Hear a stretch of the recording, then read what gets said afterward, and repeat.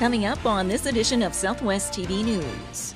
Despite the fact that Southwest Saskatchewan has experienced ongoing rain and cool conditions over the past several weeks, warmer air is on the horizon. Cool, rainy conditions combined with localized frost have all attributed to harvest being behind schedule across Saskatchewan.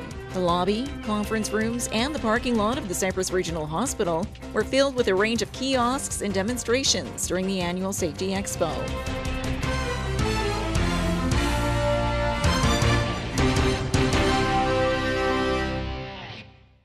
Thanks for joining us here today. Well, as we make our way through the middle of September, Environment Canada is offering up this autumn weather forecast. Autumn is generally a colorful transition as the seasons change. And as we bask in the array of often breathtaking landscapes, mild temperatures are also something many look forward to. And despite the fact that Southwest Saskatchewan has experienced ongoing rain and cool conditions over the past several weeks, warmer air is on the horizon. And while temperatures have been, certainly in August, they were kind of near normal, and harvest had begun a little slower, but boy, there was a lot of rain. And in August and September so far, you've had 3 times the amount of rain you normally would have. Now, daytime temperatures are going to warm up. I mean, we're going to see these temperatures that are going to be 20, 21, 26, 23 degrees. And our 2-week forecast is showing warmer than normal and also drier than normal. So my sense is this is a crucial time. There's been some quality suffering because of the frost and clearly the wet weather. But I think temperatures at night are going to get down to the single digits, but they're going to be like 5, 7 degrees, 9 degrees at night, and those 20s during the day with lots of sunshine. And as far as the long-term weather outlook, Philip says a typical autumn forecast is in the works. It's certainly, when we issued our forecast around Labor Day, and I haven't had a chance to see if there's any revision. I don't think there has been. We called for the early part of September to be a little cooler than normal. But the period September-October looking like in some parts of the province a little milder than normal in the north, and in the south, southwest, maybe near normal. So my sense is it's unfolding like we said it would.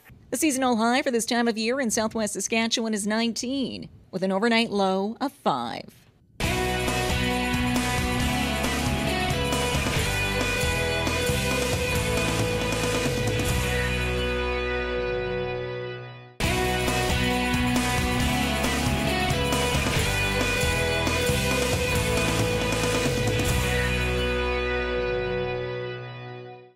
Ongoing cool and rainy conditions across the province have affected the 2014 harvest. And in this report, we find out how we rank against the 5-year average. Cool, rainy conditions combined with localized frost have all attributed to harvest being behind schedule across Saskatchewan. And for areas such as the Southwest that still lead the way with the most acres off the field, producers in this region are still behind from previous years.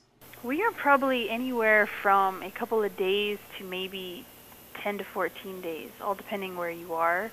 And of course, when you were able to seed and how much moisture you've gotten lately. But overall, you know, the Southwest would normally be approaching maybe 40 or 50% complete. So we are half of that.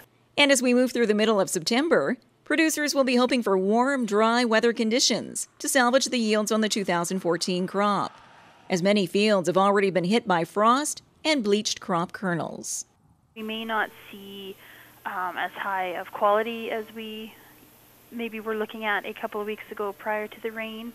But overall, you know, we should be able to get back out there and get the crop off and whatnot. It may just be a very long, dragged-out process.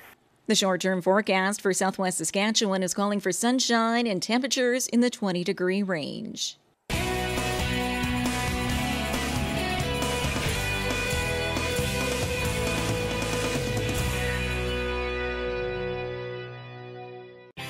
Another exciting season of Market Square returns to downtown Swift Current, featuring live entertainment, fresh garden produce, crafts, and other unique vendors. Market Square, every Saturday at the corner of Central and Chaplin. Presented by Standard Motors, in partnership with Innovation Credit Union and Southwest TV News. Promoting safety was the focus of a 2-day expo at the Cypress Regional Hospital in Swift Current. We bring you the highlights in this report. The lobby, conference rooms, and the parking lot of the Cypress Regional Hospital were filled with a range of kiosks and demonstrations during the annual Safety Expo. The event is hosted each year by the Cypress Health Region and welcomes residents and staff to view the many displays. We're very focused on patient and staff safety, and a lot of the programs that we do offer our employees are preventative measures to protect them as well as our patients. The expo included real-life scenarios, including this reenactment of a texting and driving accident.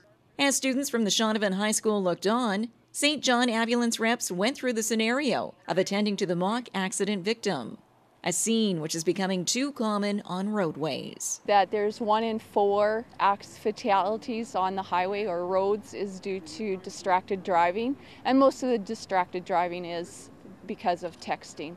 And just reaching for that phone and checking it for your next text. But you really don't want it to be your last thing that you say in your life, so don't text and drive.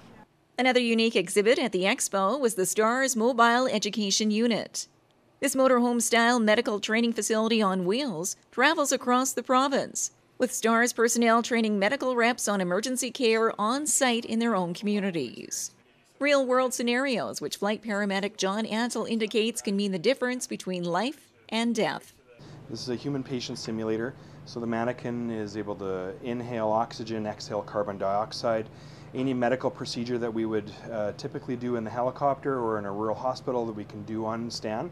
So we can put in a breathing tube or intubate him, we can start IVs, we can give him medications, we can shock his heart, we can do some surgical procedures on him, whatever that we need to do to get that training out there we can do inside this bus. 2014 marked the third consecutive year for the Cypress Health Region Safety Expo, bringing together members of the community and healthcare professionals. In the town before there was 2 different clinics working out of 2 different separate buildings. So having that all under one roof, it's all a benefit to the patient. Well, this brings to a close another episode of Southwest TV News, reporting the stories that matter to you. We always welcome your news tips. You can always reach us here by phone at our studio or by email to contact us at southwesttvnews.com. Also, be sure to join us daily online for the latest news from across Southwest Saskatchewan and so much more at MyLocalTV.ca. And be sure to follow us on a range of social media. Thanks for joining us here today. I'm Carol Andrews.